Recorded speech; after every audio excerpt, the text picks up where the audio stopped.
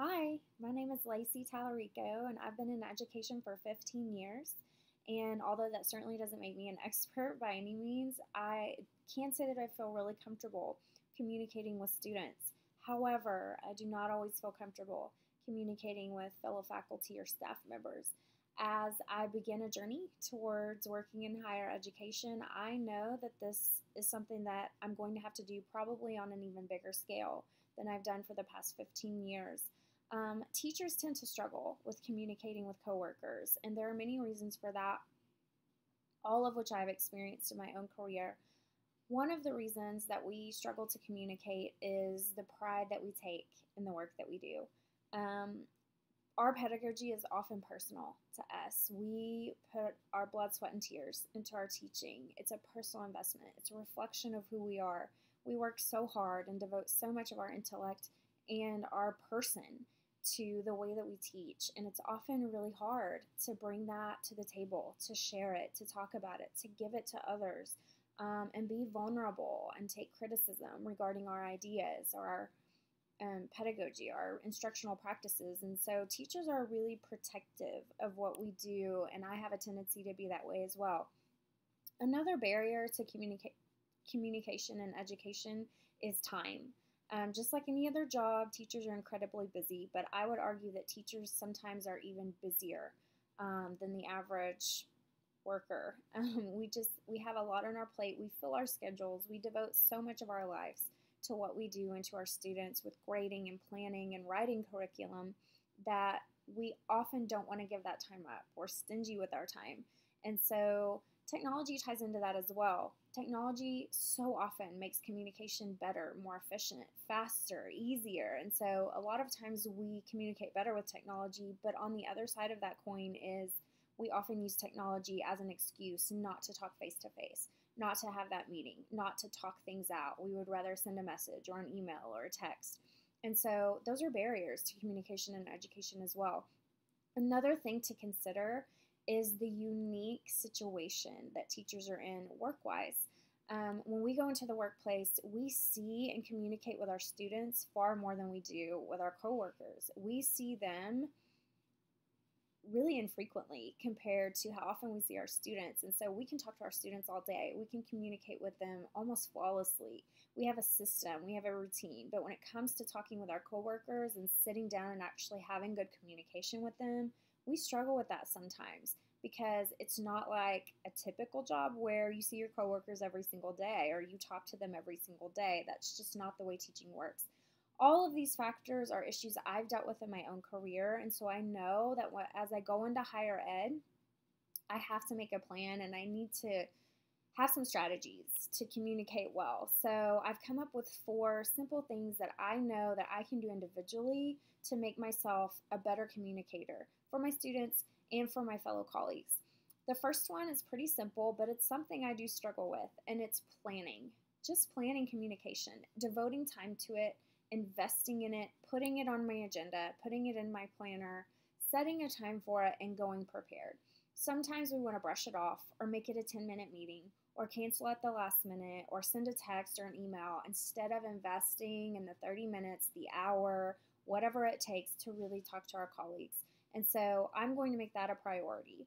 Put it in my planner and reach out to them. If they don't reach out to me or if it's not enforced and meetings aren't scheduled, reach out to them instead and try to pursue relationships with my coworkers. The second thing that I know I can do is not to isolate so much. Teaching can be really isolating, and sometimes we can feel like we're on an island. And what's funny about teachers, the ironic thing that we do is we're constantly looking for resources online and in books and conferences and all of these places that we seek new knowledge and information. We forget and we often overlook the resources that are right next door to us or right down the hall. And so one of the things that I want to do in higher ed is to remember that my coworkers are resources. We may disagree. They may be really different than me, but they bring something of value to education. They're there for a reason. And so what I want to do is treat them as a resource. Don't isolate, but reach out. Go to them with questions. Write things down. Take advice from them. Seek them before I seek books or seek the internet. Ask them how they do it. And so I think that that's something simple that I could do.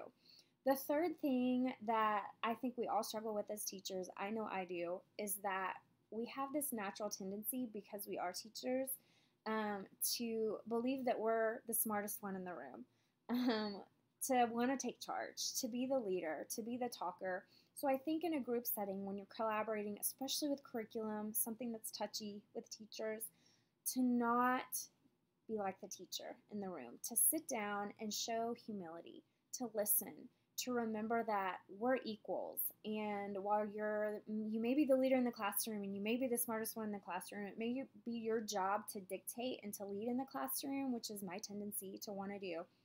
When you're sitting down and working together, you've got to let go of the reins and listen and take advice from others. They all bring something valuable, like I said before. The fourth thing that I think that I can do is, just like I want to treat my coworkers as resources, I need to be a resource to them. Sometimes we're so protective and guarded of our ideas or what we bring to the classroom. And so I'm going to make it a priority to, anytime I collaborate, to bring something, bring an idea, bring a comment, bring an opinion, a respectful one, and share it. Sometimes we want to cower away and hide away, and we resist talking, either because we're quiet or we don't want to be there or we think that our ideas won't be valued.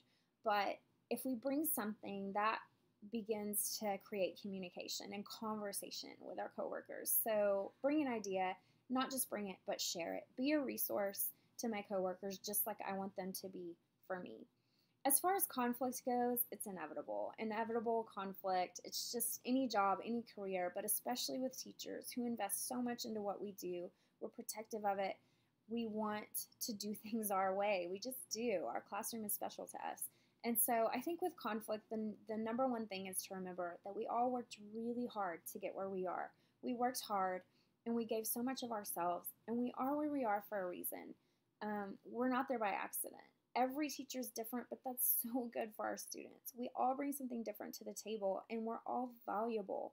And so when we have those moments of disagreement or of conflict, or we have different ideologies or theories about education and curriculum and planning, it's sometimes better to remember humility and that we all are there for a reason, and it's good to come together. And so sometimes that means walking away.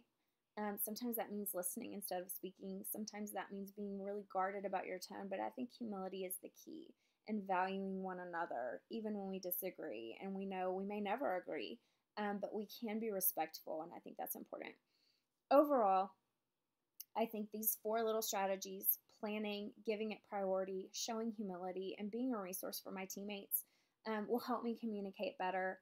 And that's my goal in higher education.